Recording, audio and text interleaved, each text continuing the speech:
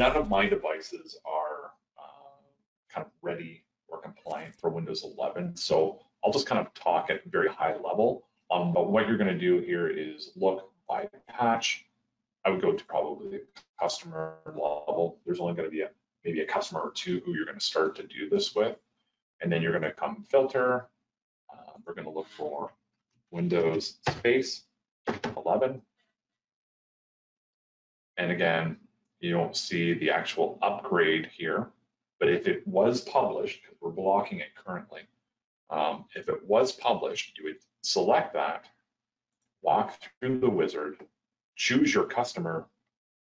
Again, I'm at the SO, but you would want to choose that customer rule, right? So say we're going to do this for all the laptops.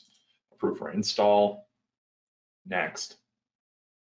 And then when I click finish, it will then flip it to approve for install. So again, I will write a blog on how to do that more comprehensively because you may want to even do that as an automatic approval. So I'll show you a couple of different ways, but my guess is that you're going to either start by doing this across either a few endpoints or a single customer. So I'll kind of build it that way.